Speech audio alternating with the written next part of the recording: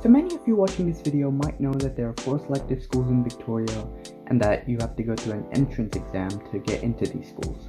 The schools are Melbourne High School, macrob Girls High School, Nozzle High School, and Suzanne Corey High School. I recently took the test and got an offer at one of these schools with all superiors, so I decided to make a video on tips and tricks. Timestamps will be below in the description so that you can skip through the video, and I hope you find this helpful. The first test of the day is verbal reasoning. It was not easy, but it was not extremely difficult either. You get 60 questions to complete in 30 minutes, giving you about 30 seconds for each question. This test challenges your logical reasoning, word relationships, and vocabulary. There are all kinds of questions from anagrams to antonyms and even quite a few worded problems.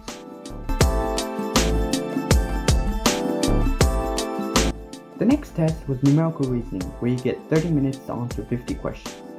This test was quite difficult as it had some very confusing puzzles and patterns. Other types of questions in the test were some very time-consuming worded problems, which took about 50% of the whole test. This makes it extremely tough to complete all 50 questions in the test. There is usually a break and then a reading comprehension test. This was by far the easiest of them all. There are again 50 questions with a 30-minute time limit. Approximately 60% of the test was actual reading comprehension, and then the rest was punctuation, grammar, and proverb questions. There are about 4 moderately long texts and 2 cartoons.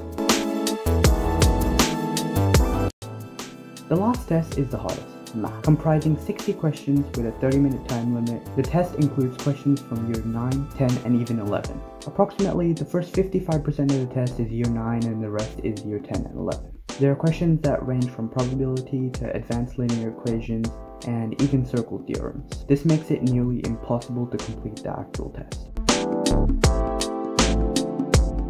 So I can't really say much about writing since we didn't have it this year because of COVID.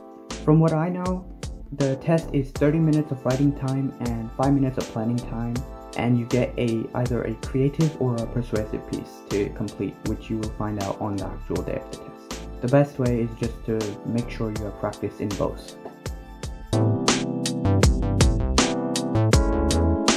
Some tips and tricks that I have.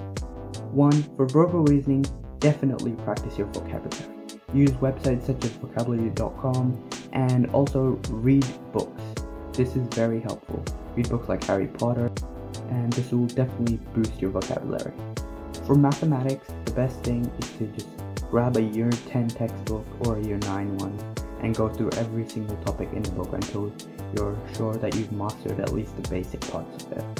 Another great option is to purchase a mock exam to just practice, since tests like verbal reasoning and numerical can only be done in these, and there's nothing you can actually do to study that.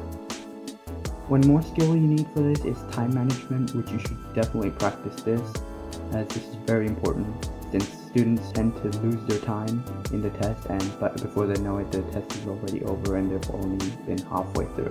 The last thing is to plan your entire test out. So, like I said, in reading comprehension, there were 4 long texts and 2 cartoons, so you could just split the time between them and then save some for the rest.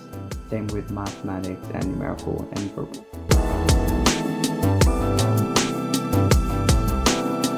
The biggest thing of them all is to practice. I cannot stress this enough. Just practice and practice.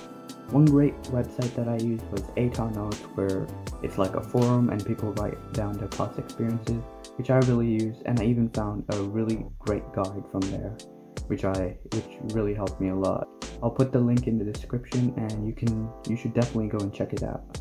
These are all really great strategies to help you on the selective entry exam. Thanks for watching and make sure to subscribe.